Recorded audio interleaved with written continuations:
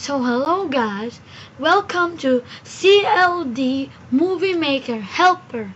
This is my first time to make a video on YouTube, so I'm going to show you how to fast forward this videos. So this is a small, so you can see it's. So I'm going to fast forward this one.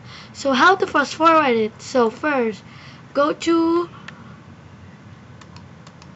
edit, and then let's go to example. I'm gonna fast forward to 12x. So there, and press enter. So this is very fast.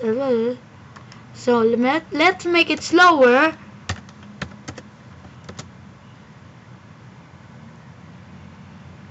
So yeah, so and then let's make it 3x.